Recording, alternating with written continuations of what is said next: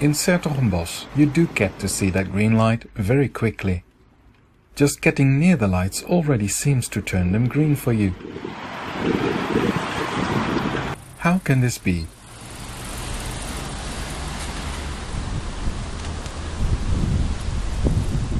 It is because there are detection loops, well ahead of the intersections. Cyclists are detected early, so the lights can change for them. The first loop is at 25 meters. If the traffic situation allows it, you will have a green light before you even reach the second loop. You can get green so quickly because phases are kept as short as possible.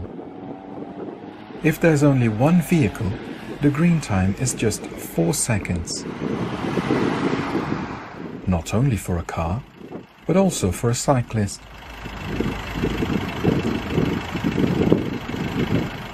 If more vehicles were detected, the light stays green longer, just long enough to let the last vehicle pass through the yellow light.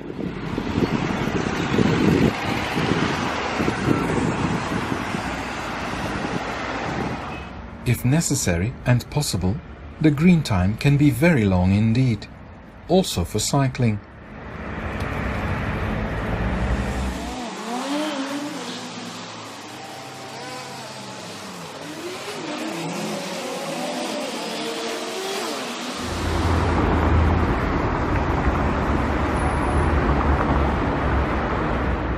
Buses directly influence the lights.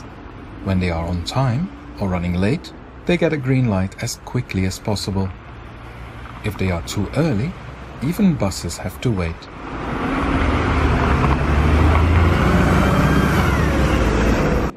The quicker the cars start, the quicker the junction is clear again, which means shorter waiting times for cycling.